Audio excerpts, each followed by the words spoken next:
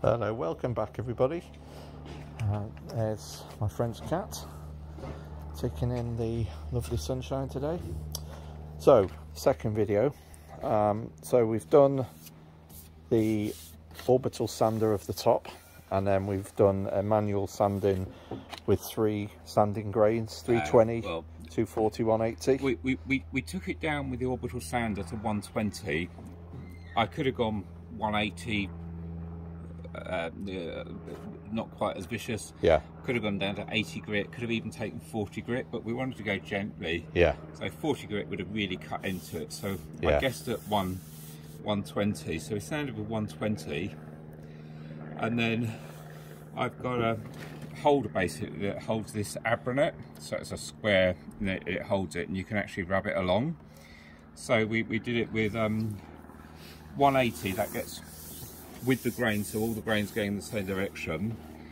Then we sanded, after the 180, we sanded with 320. Yeah. Sorry, you did 120, then 180, then 240, and then 320. So this had quite a few sanding stages on it, but it's smooth as the proverbial baby's bottom. Yeah, it is beautiful. Just got to now sand down the edges. Yeah. And what we're going to be doing is we're going to be keeping the top of it as is, but all of the bottom from there downwards, including the drawer fronts, we're going to paint in a kind of probably a chalky blue. Haven't quite settled, but chalky green would also be nice. We'll settle on the colour depending on the room it's going into. But first job is to get the top done. And the worry was how thick this veneer was, and if we could actually sand it smooth without going through it. But fortunately, it's a lovely thick veneer. Yeah. And apart from a few dinks in it that are going to remain, that just give it a bit of character. I thought this was actually a massive scratch, but it's actually a vein in the wood, I believe. Oh right. But there are some bits left, but nothing that's going to worry us too much. Don't want to be too vicious. It is an old piece of furniture.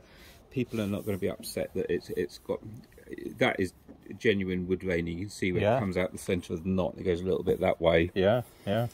But there's other bits which are definite sort of end scratch marks. There's a dink in it there. There's a nasty bit there. It almost looks like that's a nail head there. So I don't want to go too vicious on it. But we'll just keep it there, because I don't think on an old piece it having a little bit of character actually hurts. It's going to go into my house, so like I said, it's more about the memories from my gran and all of that, what that represents. But I think she'll be quite happy to see it restored. So carry on sanding. Yeah. So that was an hour's work since the first video. So yeah, we can work fast around here. Yeah. And just getting into all the grooves here has taken a long time. But well worth it. So yeah, so when we come back, this would have been, all the edges would have been sanded with the 3 grades that we're going to do it. Okay, thank you. Hope you're enjoying your Sunday.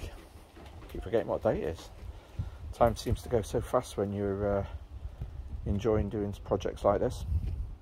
Beats the rat race, that's for sure. Okay, see you soon.